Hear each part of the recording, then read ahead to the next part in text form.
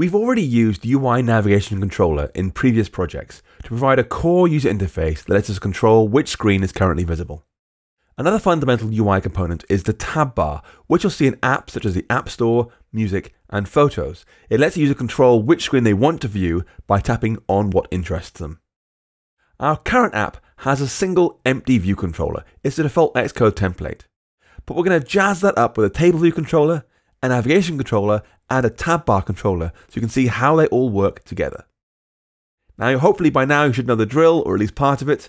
We'll start by opening viewcontroller.swift and changing this class so it inherits from UITableViewController. Now open main.storyboard. We'll delete that initial view controller and replace it with a table view controller.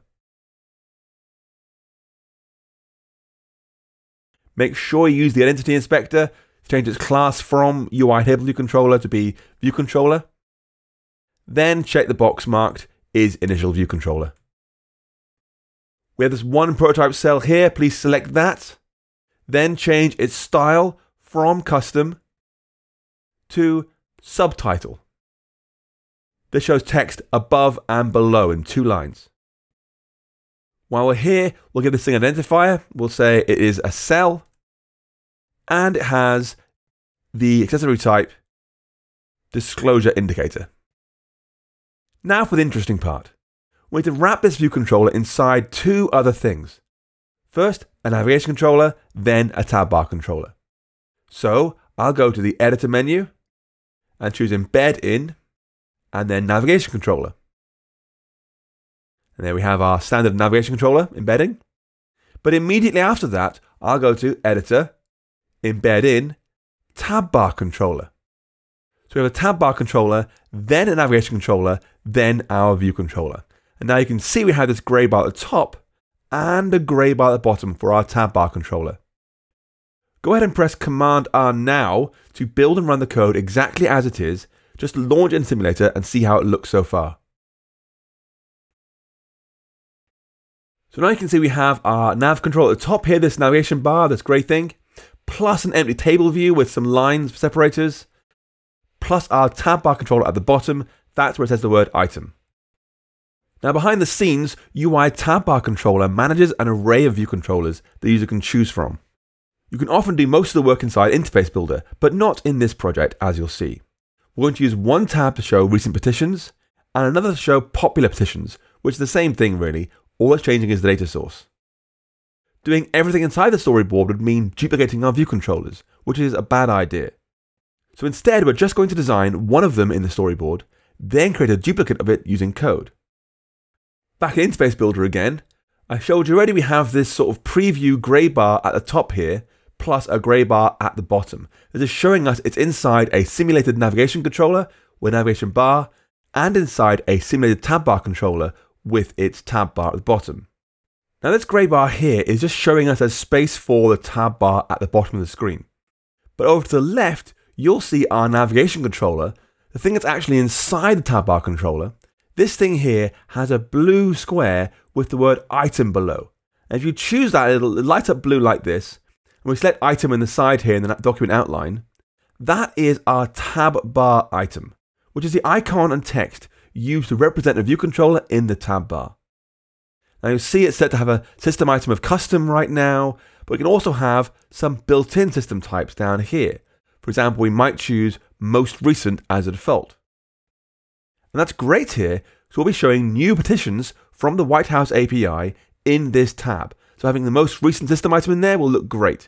It means Apple will adapt the UI's icon to whatever fits the local language, and also most recent will change to match whichever language the user has selected. Now, one important thing about UITabBarItem is that when you set its system item, it assigns both an icon and some text for the title of the tab.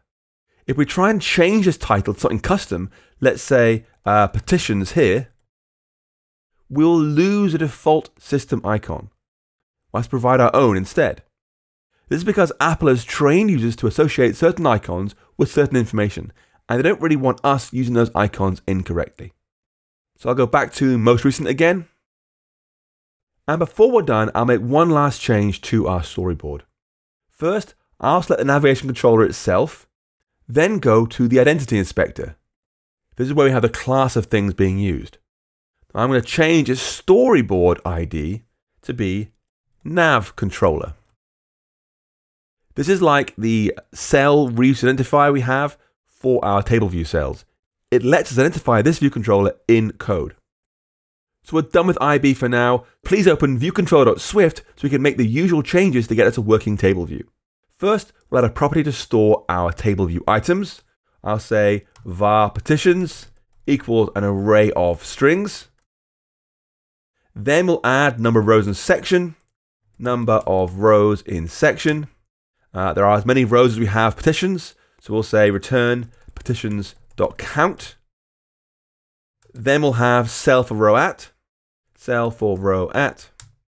we'll do the usual thing. Let cell equals table view.dequeue reusable cell with identifier 4. Identifier is cell, 4 will be the index path. But this time we're going to set both the text label of the cell and the detailed text label, so the top and bottom label.